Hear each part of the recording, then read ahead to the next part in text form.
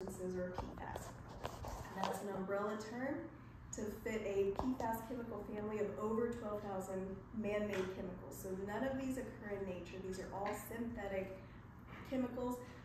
For the wastewater side, I like to call them synthetic pollutants. Right? So in this PFAS family, we have PFOS. Sometimes you'll hear that called PFAS.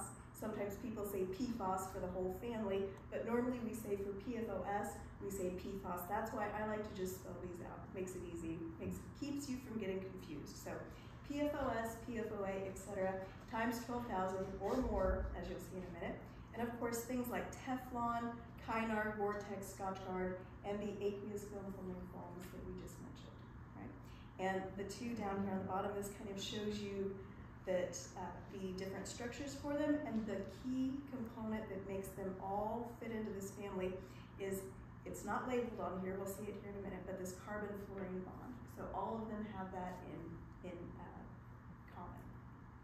All right, so we also like to think of PFAS as one tree with over 12,000 leaves. So really they're all part of the same family, but there's that many of them.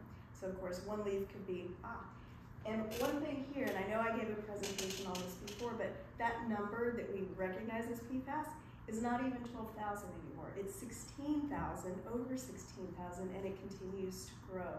So where will that number stop? We don't know yet. We know that there have been over 1 million different types of synthetic perfluorocarbon chemicals that have been created. So is it gonna go over 16,000? Absolutely. All right. So each individual leaf, this would be PFOS, PFOA, etc. All right, but like we said, they all contain that carbon-fluorine bond. And so sometimes instead of PFAS, you might hear them called organic fluorine compounds or organofluorine compounds. So, that's